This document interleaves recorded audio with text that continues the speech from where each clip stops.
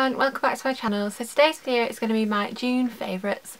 Now I've not got a whole lot of new products to show you, but I have got some old favourites and a couple of new bits as well, so I thought I would share them with you. So I'll start with the hair stuff, and the first one is something I mentioned before. It's the Ojon Revitalising Mist. I used to use this religiously about 2 years ago when I had longer hair as well. And I never repurchased it because it's quite expensive. It's about £20 a bottle, and I picked this up a while ago actually at one of the outlet stores at Cheshire Oaks, and I've been using it a lot since, and I've just fallen back in love with it again. It's just so good at detangling the hair and stopping it looking so frizzy. As you know, if you've watched me before, and if you haven't, hello.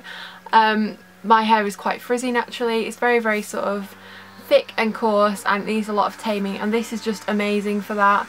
It's a refreshing weightless leave-in detangler, and that's exactly what it is. You can use this on any day old hair, you can use it on wet hair, and it just works so well to make your hair sort of like sleek and shiny and get rid of all that frizz as well. I'm sorry if you can hear sort of gardening in the background. I've tried to film this at a quiet time, and as luck always is, I've sat down to film, got the lights on and everything, and the streaming has started again. So apologies if you can hear that in the background. The next thing I've been loving is the Persian Reed Volumizing No Oil Oil. Now I've talked about this before on my blog, but I'm not sure if I've mentioned it in a video. I got this in a Birchbox, and I also got one on Elle magazine. This is really good. It's more like a serum than an oil, and you can use it on any day old hair. It's supposed to be really good for fine hair. Obviously I can't try that because I've got thick hair, but I really like this again for smoothing and getting rid of the frizz, and it's really quite nice. If you've got that textured look, sometimes a lot of oils can sort of detract from that and make it look a bit too sleek and too done. This doesn't. It gives like nourishment and shine without sort of like taking any of that messy style away, which I really like.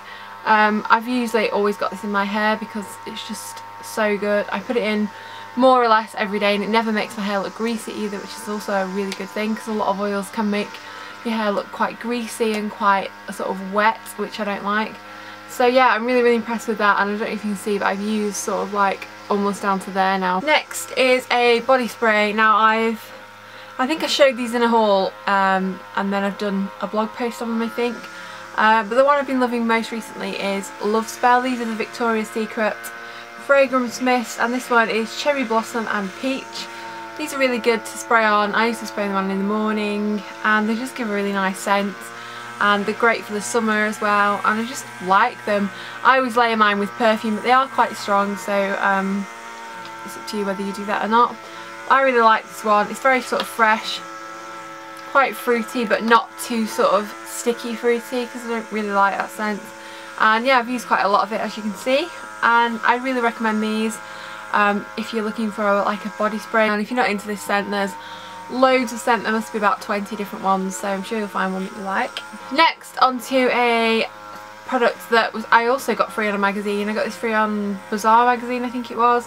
It's the Ren Vitamineral Lip Balm. Now you know, well you may know if you've been with me for a while, that I used to be really into Ren skincare. And recently I've sort of gone back to Liz Earle and haven't repurchased any Ren, not for any particular reason, just that I haven't repurchased it. But yeah, I got this, and it's really good. I usually use the Nuxe Rêve de Miel lip balm. This one is in a tube, which is a lot more hygienic, especially if you're on the go. Very nourishing. It doesn't really have a nice taste or anything. It's just kind of one of those like tasteless ones.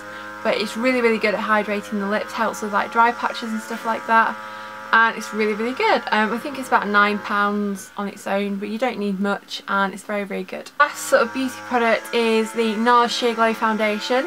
Now I used to use this all the time last summer, but it got a bit dark for me. Recently I've been mixing it with my L'Oreal True Matte Foundation, and it's worked really well. This is the shade Santa Fe. It's still a little bit too dark for me. It's sort of my self-tan shade, but I've just forgotten how much I like the foundation, how well it looks on the skin, how natural it looks. So yeah, I really like this. I'm not quite sure how much is left in this, but yeah, I'll definitely have to repurchase it if it does run out. Last but not least is a fashion favourite, and it's my Rag&Bone jacket that I showed in one of my CK Max hauls. I absolutely love this jacket and it's just my favourite. Every time I've worn it, I've had so many compliments, so many people ask me where it's from. Someone even tagged me on Instagram to tell me that Kate Moss had worn the same one, and it does attract a lot of attention, but I always love wearing it and I just really like it. I'm so glad I bought it.